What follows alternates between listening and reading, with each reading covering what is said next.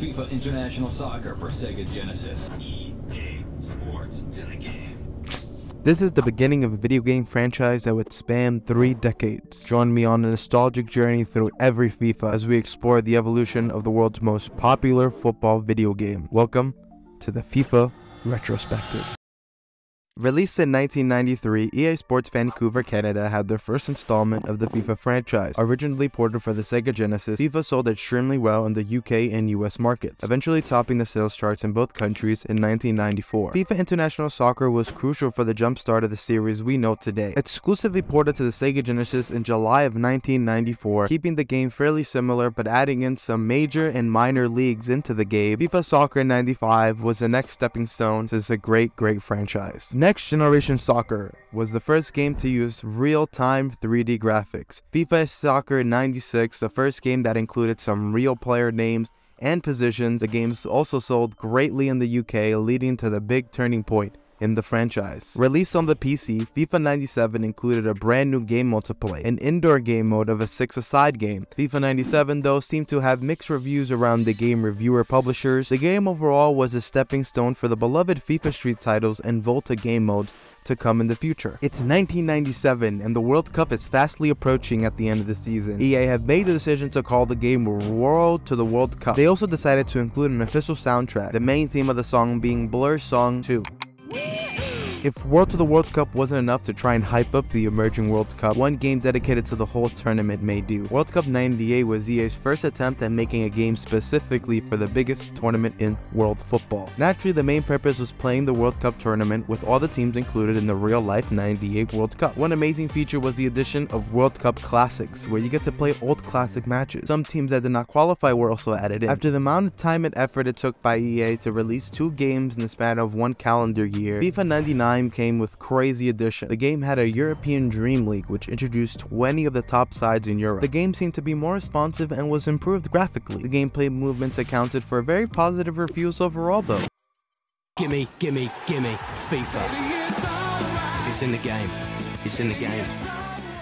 Capping off the 90s, we entered the 2000s where EA wanted no wrong with this title. This came with a pretty standard FIFA release, finally licensing the MLS, as well as naming the North American release FIFA 20 Major League Soccer. It's November of 2000, and FIFA Football 2001 had done great to improve graphically and adding in features to make the experience better to play. Between the release of FIFA 2001 and FIFA 2002, Konami would release their own football simulation video game. While not having the same licensing rights like EA's FIFA did, they'd rather focus on giving the consumer better gameplay than the competitors. This led to PES receiving a 9 out of 10 across all the major video game reviewers, compared to FIFA's 6 to 8 out of 10 scores from previously and following titles. FIFA 2002 is important for a few reasons. At the time, Konami had taken the rights of Japan, which is one of the host nations for that year's World Cup. This deal between Japan's national team and Konami was the beginning of Pro Evolution Soccer really trying to put their foot down in the industry.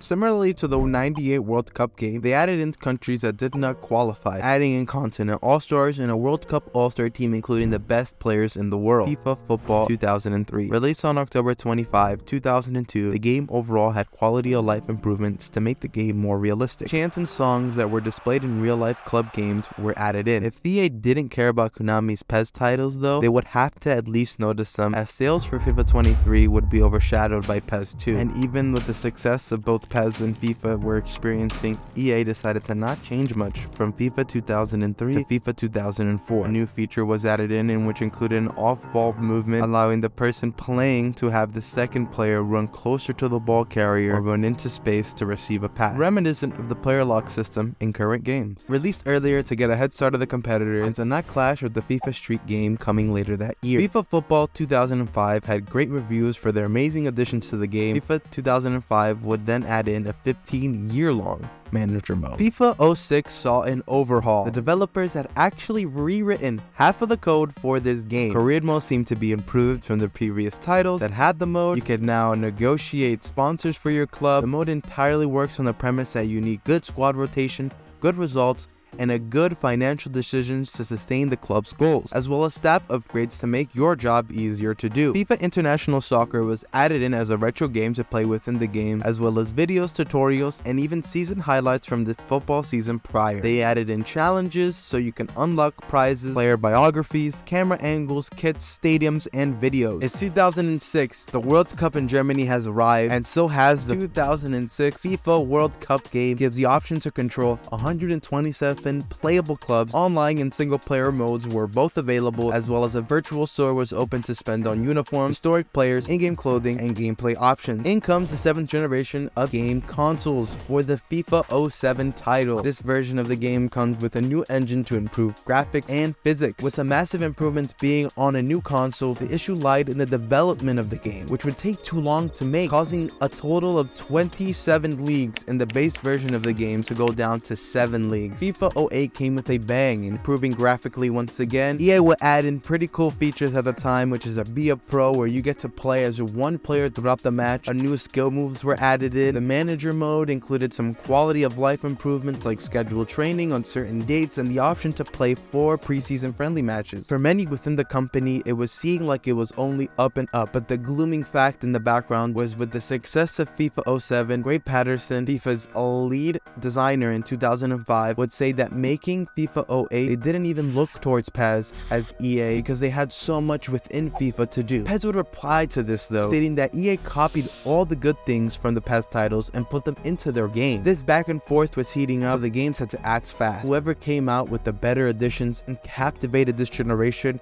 would surely win this battle. This leads us to the most important FIFA title of all time. FIFA 2009 released on the 7th generation console. The game was made to improve on the responsiveness and feel of the game in general, allowing for a quicker release of the ball, better off-ball runs, better animations overall, better goalkeeper technology, as well as adding weather and time changes in as well. The introduction of pro clubs was added in this FIFA, a staple of modern games, and the notable difference between this game and any football video game ever before was FIFA Ultimate Team. Online play had been crucial for titles before it to bring player bases together and grow a sense of community, but nothing like Ultimate Team would ever come close. Coming in as a downloadable game mode and released only on the PlayStation 3 and Xbox 360 consoles, EA had a card collecting game with a great currency system that was obtainable through microtransactions, using the players you get in packs to play against people around the world. The battle for the biggest football video game simulation would continue though. PES 2009 would sell 6.9 million copies, and FIFA 09 would sell 8.7 million. Great numbers for both games, but the addition of Ultimate Team would be too much for PES, and with PES over the years not being much of a competitor, it was still a glaring issue that EA created for themselves.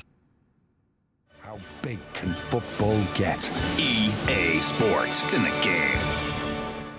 Without knowing the impact of FIFA 09 will have on the franchise, EA had to come back with a bang to ride the momentum. Manager mode was still seen as a major selling point, showing that FIFA Ultimate Team was not an overnight success, and the game needed to be well balanced in order to appeal to a wider audience. Adding in a new assistant manager that takes care of the lineup for you, building a squad depending on the quality of the opponent and who is available to be selected. This transfer system is more realistic, and the money isn't the driving force to acquiring a player. The growth of the player is now based on in-game performances, demands on players, and achievements. It's 2010, Shakira shaking her hips, and the 2010 World Cup game featured a completely different experience to the other World Cup games to the years before. The soundtrack, menus, gameplay had a grip on many for that generation. When the World Cup subsided, EA released FIFA 11, advertising it as brand new features being added in that seemingly aren't features that we already had, or things that aren't very relevant actually. A cycle that would be prevalent to FIFAs to come. One of those features being pro passing. You might think by the name of it, it sounds so professional. It means something great. Well,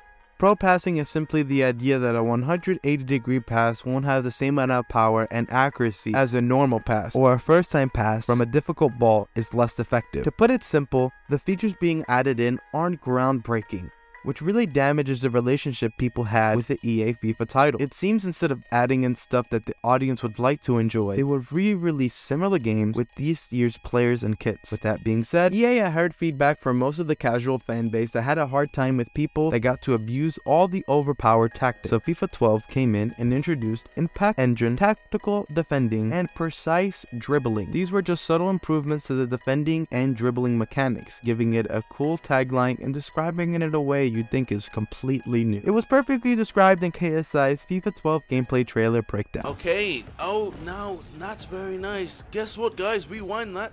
You can now tackle. Yes, you can now tackle in this game. I, like many others, love FIFA 13 and hold it very highly. The issue being that FIFA 13 didn't add in any crazy new features that really affected the game, and similar to how we feel today, the game started to become stale. It brought what you expect from a FIFA title and was the first FIFA title for many. EA had no competition, was selling very well, was getting positive feedback from mainstream media, yet many of the core fan base were disappointed again with the release of FIFA 14, as well as trying to make the game more realistic, adding in more features graphically to improve the realism within the pitch, how the grass moves, how the wind interacts with the players' kits, or even how they were wet after raining. On top of making the meta of the game appeal to the casuals, FIFA had looked the other way from their core fan base to make more money in the long run. They still added in some core elements like legends that were later called icons. It's 2014, and after the success of the previous World Cup, the 2014 World Cup Brazil was going to be not only a solo game title, but even a game mode in FIFA Ultimate Team. The game itself had mixed reviews, but the feeling around the time was real hype for the tournament, causing the game to get real traction. The soundtrack and the menus for the 2014 World Cup game was amazing, just like the 2010 version. FIFA 14 introduced legends, and in FIFA 15 we got some new ones, as well as concept squads, which would allow you to mock up a squad and attempt to create squads with the right formation and good chemistry. This FIFA brought a big shift in licensing as well, making career mode games look just like the Premier League. This in the end was fairly similar to the previous games though, and just like coin selling was a problem way back when, it was a problem then, and it had gotten big within the YouTube space, even getting content creators that were getting coin selling sponsors. This caused EA introducing price ranges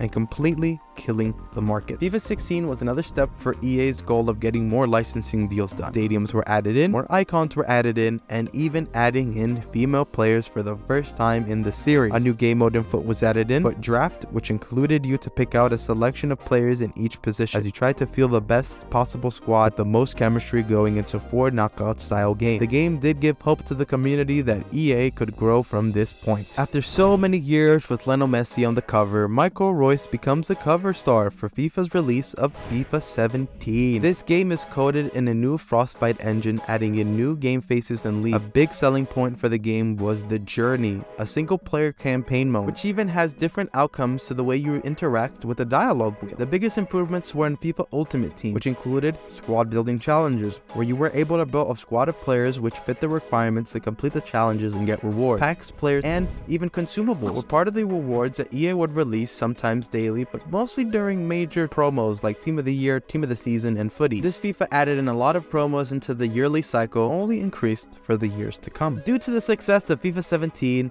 the upcoming World Cup once again, and FIFA being bundled with 8th generation consoles, FIFA 18 would become the best-selling FIFA title of all time. The journey comes up again for its second appearance. FIFA would also add in a FIFA World Cup game mode similar to the one added in FIFA 14, making for a great summer gaming experience for many at the time. On the 26th installment of FIFA 19 finally released licensing for UEFA's 2 biggest club competitions, the Champions League and Europa League. After 2 years of the journey, it returned for another edition called The Journey's Champion. The same things were still an issue though: broken mechanics, lag, pay to win for foot, crossing and headers were extremely overpowered and were a problem to many, causing conflicts between EA themselves and creators in the FIFA space.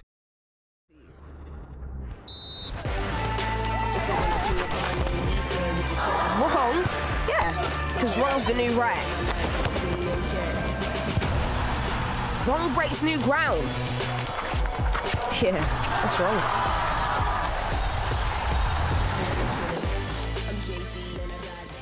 With Messi and Barcelona having a Konami contract to put them into the PES game, and Ronaldo splitting his ways with EA Sports, there was a need for a cover star to come through, which is perfect timing for Eden Hazard to step up for the cover star for FIFA 20. Similar to Eden Hazard's career with Madrid though, FIFA 20 was poorly received once again amongst creator, professional players, and the core community. While improvements did come in the form of some quality of life upgrades for career mode, foot, and a whole new game mode, Volta. Volta was supposed to be the way EA could put the FIFA Street franchise into their main series game. The game was given features to make the game less arcadey and more prone to error. This sense of transitioning from a friendly to a competitive esports was felt throughout everyone. Games like Fortnite had given a rise in esports, so EA thought the next step would be to take this and make this a priority. Instead, this started a downfall. Kylian Mbappe would join a list of great players to be the cover star of FIFA 21, a game that came with a lot of controversy following the loot box microtransaction lawsuit. The weekly promo started to be common and didn't make the cards have that special exclusivity. Despite making changes to FUT again and career mode, it would soon become boring for many of the players. In March of 2021, Twitter had leaked conversations with people working within EA's FIFA department who were selling icon moments cards to whoever would get connections with the employee. This became a huge scandal within the FUT community called EA Gate. This and many of the reasons I have stated made it clear that EA had slowly lost the grip of their biggest franchise. Advertised its hyper motion technology,